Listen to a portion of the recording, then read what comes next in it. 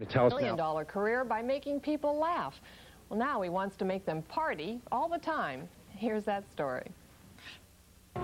Eddie Murphy has been in Buffalo for almost a week. Most of that time has been spent inside Rick James' recording studio. The pair planned to produce Murphy's first singing single. Their plans were helped when the area was hit with the worst snowstorm of the year. We've been snowed in for 4 days. I have not left the house since I got here. Being confined to the studio actually helped the duo all but complete the new 45, entitled Party All the Time.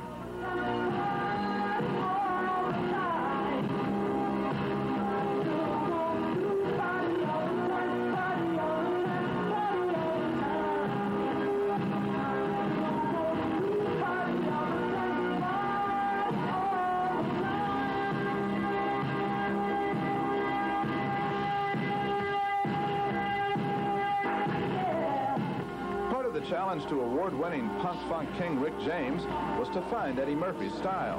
Well, he's got his own style. He has his own sound. I mean, he has a very pleasant. I mean, it's like it's almost like a kid singing. I mean, he's only 22 anyway, so that youthfulness is still in his voice. That Murphy is as excited as Slick Rick about the sound they've developed. Did you ever envision the sound that's coming out of the speakers? I didn't think it would come out like that. I was scared when we first came here, but now I'm like this.